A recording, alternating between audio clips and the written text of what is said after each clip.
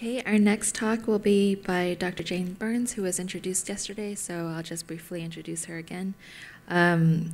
She's going to be presenting on the closing of another driving biological project that was within the first 3 years of iDASH, called Molecular Phenotyping of Kawasaki Disease, and she'll also present a little bit on some whole genome sequencing work.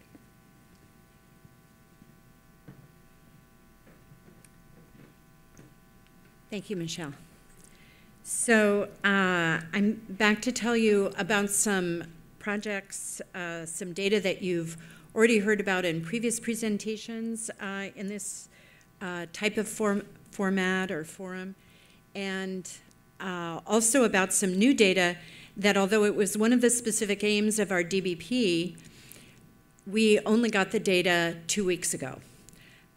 So we're very happy that that happened, finally, and I will be able to share those data with you today. So we had 3 basic specific aims for our DBP that was part of the first 3 years of the iDASH grant. The first was small RNA sequencing. No one had looked at microRNAs, no one had looked at link RNAs or any of the other non-coding RNAs in Kawasaki disease. And we thought this was a great opportunity to be able to partner with iDASH and specifically with Ji-Hoon Kim, who wanted to create some tools which were needed by the general microbiology, biologic community for analyzing small RNA species. So that was a great opportunity where we wanted to do the science and he wanted to develop the pipeline. So that worked out very well, and that was published in PLOS One earlier this year. The DNA sequencing targeting hotspots that had been identified through GWAS, family linkage studies, and other means, association studies, in the large Kawasaki disease cohort in Singapore, in collaboration with the international group, was an effort to try to find rare variants that might explain these clusters of significant intronic SNPs that seem to impact both disease outcome as well as susceptibility, and we wanted to understand that better. And those are the data that we just received 2 weeks ago due to technical issues that targeted sequencing. Although it seems very easy, I mean, if we can do whole genome sequencing, why can't we do small targeted sequencing? Turns out actually to be technically challenging and took 3 years to get that done. And the last specific aim that's listed here, but the one I'm going to speak about first and then we can move on, was creating the Kawasaki Disease Warehouse. And this was done by Aziz Bakswala and Shawnee Kim, who you heard from yesterday, and others in the iDASH team, and really formed the basis for so much of the work that we've been able to do over the past 3 years, because we really needed this data management system. And although that sounds maybe not as exotic as figuring out, you know, bridging deletions and things like that, that's much more exotic, you know, we're the boots on the ground people. We're the end users, and we really, really needed that system to work well, to be efficient, and it really all began with that. So basically, all of the papers that we've published in the last 3 years cite the iDASH grant because they were all done using this data warehouse, and we really didn't have a practical way to do that until we were given this tool. So again, not as sexy as the other tools you've been hearing about, but from a boots on the ground point of view, very, very important and very, very helpful to the work that we do. So this is just a screenshot from one of the pages. And what we're doing now, in the spirit of iDASH, being able to create tools and be able to share, we are setting up, as I talked about yesterday, a portal into this same database management system for the folks in Atlanta with whom we're collaborating in DBP4. And we've had a fellow in the lab for the last 3 years who's been extensively using the REDCap management system for his research. He's now returned to Kitasato University in Japan, where he's from. And we discussed and are now going to implement a portal whereby they're actually going to input in English because most of the physicians there can speak in English enough to be able to enter data into the data set, into the case report forms in English. And they're going to be doing this in Japan, where although obviously they have very sophisticated computing, the clinicians, again, the people on the front lines doing this kind of clinical research actually don't have tools other than Excel spreadsheets for managing their data. So this is going to create a portal with them, and we're really pleased about that. And I have fantasies of getting all of Japan Kawasaki disease researchers into portals that we could all share and do collaborative research and make the world a better place. So moving on now to the other specific aim about small RNA sequencing. This is published data, so I'm going to go through it rather rapidly. But we learned some very important lessons that we'd like to follow up with some biologic projects. We started with a small sample number, 12 Kawasaki disease individuals and 6 adenovirus-controlled children. And the idea was that we were going to do small RNA sequencing with a discovery objective. So creating the pipeline was Ji-Hoon Kim's goal, and he's going to talk to you about MAGI, which he created in response to the need to analyze all the sequence data. And so Ji-Hoon's going to speak after me. I'm not going to say anything more about it because I don't understand it. But what he was able to do with the sequences that were generated was to basically put them through the MAGI pipeline, and this is just a flow diagram of how we got to the part that we were interested in, which was aligning the sequences that were generated to the database. And as I said, so first of all, the microRNA databases are still evolving. People are obviously discovering new mirrors every day and adding to the databases. And we thought that we were going to find perhaps novel mirrors, and that was part of the motivation. That wasn't, in fact, what we found among the top 10 differentially expressed mirrors. So we had the mirror sequences from both acute whole blood samples as well as convalescent. This shows the hierarchy of the mirrors that we found in terms of the top 10 differentially expressed mirrors. And the ones that were of particular interest to us were mirror 143 and 145, which are actually encoded for tandemly on the same chromosome. And there's a lot of interest in the cardiovascular disease field, and of course Kawasaki disease is a cardiovascular disease. I mentioned that we also used adenovirus-infected children, their whole blood, as a type of control group. It turns out that adenovirus is the most frequently mistaken for Kawasaki disease among the infections and rash fever illnesses in childhood. So we thought it was an interesting comparator, and of course there were some very significantly differentially expressed mirrors, and we've had a graduate student who has gone on to do some work, and some publications will be coming from her analysis of adenovirus microRNAs and what they may be doing during the acute infection in these children. And again, there's mirror 145 down there, differentially expressed between these. Chisato Shimizu in our group, who has really done all the molecular biology associated with these studies, went on to do a RT-PCR validation on whole blood RNA from an additional cohort of subjects, including both Kawasaki disease as well as adenovirus subjects. And you can see that, again, there was a significant differential expression of MIR 145 in this group. And this is just a summary slide to talk about other published data that talks about MIR 143, 145 having interesting targets in genes being expressed in vascular smooth muscle cells, aorta, and coronary arteries, all targets that are of great interest to us with the biology of our disease. Chisato then went on to think about what these mirrors might be doing in terms of regulation, and got into the area of extracellular particles. So just in the same way that the genome understanding has evolved, and we used to think that everything that was in between genes was garbage, and obviously now we know it's incredibly important. People used to think that all that little schmutz floating around in your blood that wasn't actually within a cell was garbage, and little blebs popping off from cells that were uninteresting. And it turns out that no, we were all wrong, of course, and there's a very directed, very specific, and very important signaling mechanism going on from cell to cell that is using little particles, microparticles in the circulation to send messages and communicate between cells. And part of the way that they communicate is by sending microRNAs between cells that have specific targets where they're going to change the transcriptional profile of the target cell.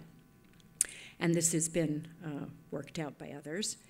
And so Chisato went about isolating microparticles from the plasma of our Kawasaki disease patients. And here's an electron micrograph of that was done in collaboration with Clark Chen at the Cancer Center here. And Chisato worked with their group to do this, and then was able to do a size experiment looking at what size these particles were on average, and then actually isolating the RNA and showing that, yes, indeed, the Kawasaki particles were, in fact, carrying miR-145. And again, this is all published in PLOS One and made a really wonderful story. And this is the final slide about why this is of such biologic interest to us. The TGF-beta pathway we have talked about and written about. Again, this is really all Chisato's work. How important the TGF-beta pathway is in aneurysm formation. And I've spoken about that in previous talks, but it turns out that at least it is predicted by the various algorithms that are out there that miR-145 targets a number of the transcripts of genes in the TGF-beta pathway. And the next biologic project for us would be to go ahead and validate that these targets are true. These are based on computer predictions of what the targets for the microRNA are. So we'd like to find out if that's really true and then come to a better biologic understanding of what miR-145 might be doing to modulate the TGF-beta signaling pathway in our disease. So moving on to the last specific aim where we were going to resequence target genes, we had these hotspots, which I'm going to show you in the next slide, and we basically could afford to do 96 Kawasaki disease cases and 96 controls. These were self-declared Caucasians, and they were enriched for subjects who had the bad cardiovascular outcome of Kawasaki disease, which are aneurysms in the coronary arteries. And the reason, the motivation for doing this was that based on our association studies and GWAS studies that we had done as part of the International Kawasaki Disease Genetics Consortium, we had found these hotspots. And it was of interest to us that all of the hotspots were in intronic regions. And I don't know how to get this to work. All right, so you can see the intronic regions there. And these SNPs were clustered. So these are significant SNPs. The top group that are all in TGF-beta pathway-related genes were published in Chisato's Circulation Cardiovascular Genetics paper. And then we had another pathway, a calcium signaling pathway that we also think is very important in KD pathogenesis. So PCLG2 is one of the genes in that calcium signaling pathway. And then from a family linkage study that we've done, we have one of these nucleoside transporter genes, ABCC4, at the bottom that also had some clustered SNPs. So these were our candidates where we wanted to go in, and the underlined regions that you see there are the areas that were targeted for sequencing in this cohort of almost 100 Kawasaki disease and control subjects. This is the list that Chisato culled from the results of the significant SNPs that were different between the cases and the controls. And rather than, you can see that they were found in TGF-beta receptor 2, SMAD3, also in that pathway, and then the calcium signaling pathway gene. But I just want to show you something that is curious. I'm not sure we have a complete understanding of this, but I think it's important and I think it's real. And here's what we found.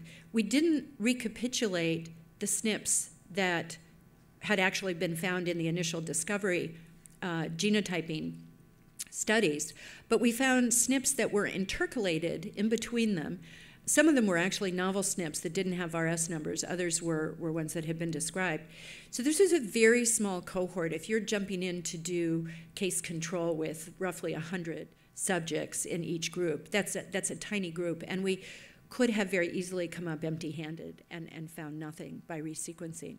But what we found were SNPs that were in between the SNPs that we were interested in. We didn't find the smoking gun rare variant that explained everything with a huge p-value, but we found these highly significant SNPs, again, clustered in between the other SNPs that we already knew about. So we need to understand what these introns are doing. None of the introns are encoding for an obvious mirror that we found to be important in this disease. These non-coding regions are doing something very important, and they are involved in the pathogenesis of this disease.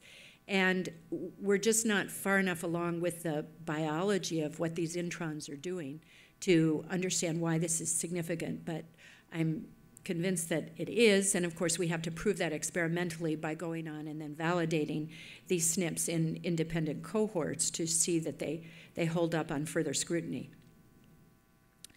I'm going to speak just for a moment about something that's actually consumed a huge amount of time by our mini iDASH team, which is Chisato, Jihoon, and myself, and that is the whole genome sequencing. So we've been talking about privacy endlessly for the last 2 days, and so this is very unprivate. This is being shown with the blessing and the encouragement, actually, of this family. So we talked about altruism, why people participate in research. And this family, African-American family, of whom there are 2 Kawasaki disease patients here, the baby being held by our study nurse and the child that mom is holding there in the photograph are both affected. And then there are 2 unaffected siblings, one of whom is shown here. But this family really wanted to publicly let everybody know that they were doing this because they felt everybody should step forward and contribute their DNA for research. And so I am totally showing this with their permission and their encouragement. So this is really Jihoon's work, and I'm not exactly sure why I'm standing up here talking about it, but you all know that Jihoon did this work. We had really to start at the beginning because for a complex genetic disease, no one had really published a roadmap, created the tools, developed a pipeline, or really given very much public thought to how you would approach the analysis of a family with complex genetic disease in 2 of the affected individuals. And so we really started from scratch. We got from Illumina, so that this opportunity became available because Illumina, Jay Flatley specifically, volunteered and offered to do the sequencing on this family. And we jumped at the chance only because we had the support of iDASH and the interest and talent among the group here to help us do it, because Chisato and I were not going to tackle this. And so the sequencing became available for free. It was donated, and that's how we obtained the sequence. I should also say that there was a 7th sequence done of an adult African-American individual with bad coronary disease from Kawasaki disease who was unrelated, as far as anybody knows, to our family. So we actually have 7 sequences, and so it began with getting the FASTQ file, and Jihoon having to spend a lot of time with the engineers at Illumina, just even getting the downloads of the FASTQ files, correcting errors, lots of mistakes all over the place, and going from the FASTQ to the BAM files. They tried to keep on giving us the BAM files, but there were so many errors that Jihoon really just had to start all over again at the beginning. And then working through this flow with, at the bottom, various kinds of filters that we could apply. And I'm just going to show you one of the examples, because again, this is an iterative process where we keep on going back. And thank goodness for the iDASH cloud, because that was necessary to just handle all of these files and this iterative process of going back to the original data and then coming back down through that workflow, applying new kinds of filters until we found things that we think are giving us answers that are interesting. So this is very much work in progress.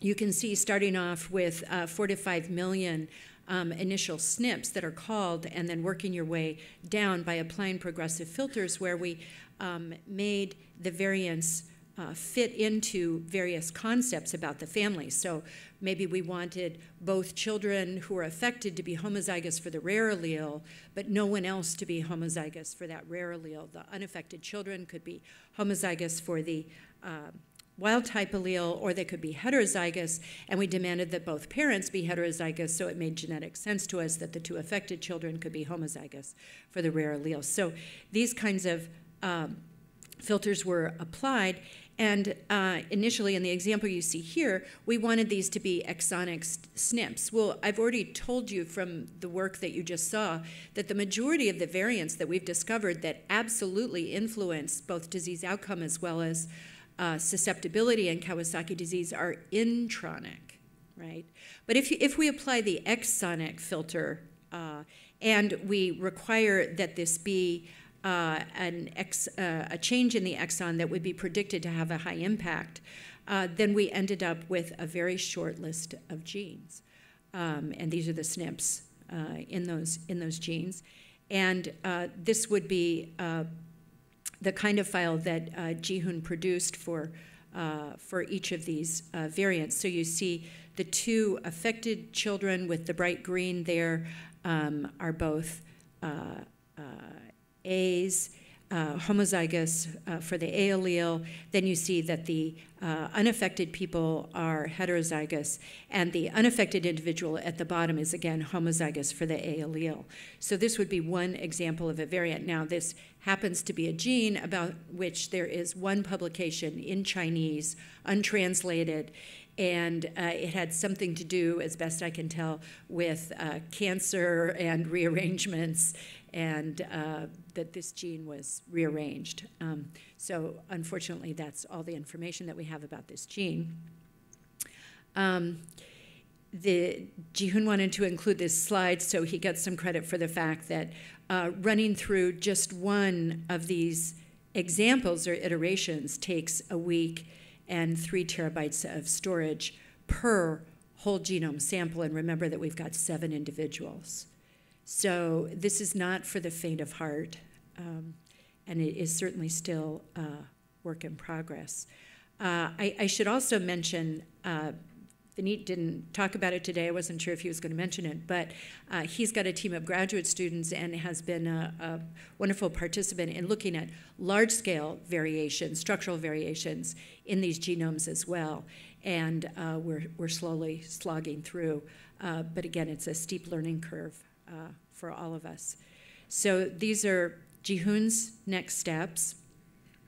And part of what has been really interesting about the process of working with Ji-hoon is that he, at the same time that he's trying to understand how to create the pipeline and how to make this more automated and more user-friendly to march through this analysis, he's also trying to study Chisato and me and how we're thinking about what's interesting and what's not interesting, and how we decide from all these possible variants what is interesting to us, what might have biologic relevance. And so we're also the study subjects in this research. And we hope, of course, at the end that we're going to be able to develop some guidelines, some tools, and some roadmaps for others to follow, and that we're going to learn something interesting about this rare disease. So thank you very much. Be happy to do some questions.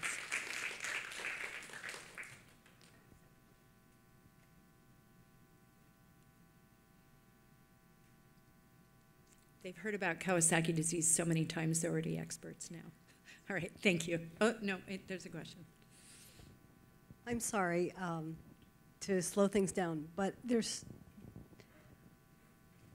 I was just barely hanging on with my fingernails in understanding what you were saying, because I don't know the biology, you know, exonic and what, I don't know what these things are. But I think I get sort of the idea. And I think that I understood that you identified some SNPs that were relevant, that were significant, that none of which was a smoking gun. And I'm curious, because you have a small sample size and because therefore you would have sampling error, is it also possible that there are a whole bunch of other SNPs that are kind of equally significant?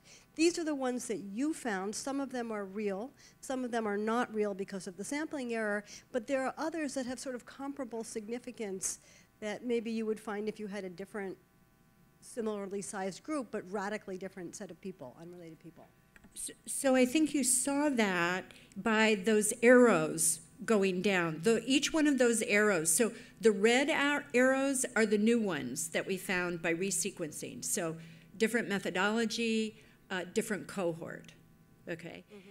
Those black arrows going down represented significant SNPs from a different cohort, right, and from other methodology. So it might be from a GWAS that we did with the big international collaboration. It might be from an association study that we did on a smaller cohort. It might be from a TDT analysis, the biologic parents and what choice did they make when they passed an allele to their affected child.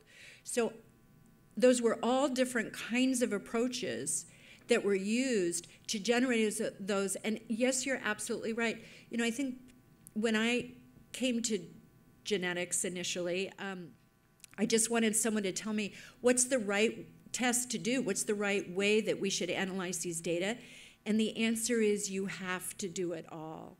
You have to do a GWAS, then you have to do a family linkage study, then you have to do sequencing. And every time you do one of those approaches, you're going to find new variants that you didn't find before. And I'm sure there's some mathematical understanding of why that is so, but it is so. And there's no one single genetic approach in this kind of a disease, in a disease where it may be that having any one of those variants just tweaks that transcription just a little bit so that you get a little bit more or a little bit less of that gene product. And when you do that, it a little bit increases or a little bit decreases your chance of a bad outcome or your chance of getting the disease in the first place. And so this is this world that I live in, of complex genetics. It's not Mendelian, you know, easy, you have the mutation, you get the disease. It's not that kind of a situation. So you were absolutely right. So that suggests that you don't need exact accuracy in the things that you're measuring. If you're approximately right, then these things that are near threshold, some of them will show up, some of them won't. But it gives a lot more flexibility, which is appealing from the privacy aspect and also from the science side. So anyway. Or it introduces a lot more ambiguity. I'm not sure which. It's not clear. It's not clear. There seems to be a lot of ambiguity in the methods that are currently being used. So I don't know. Okay, thank you. You're welcome. All right. And now Jihoon.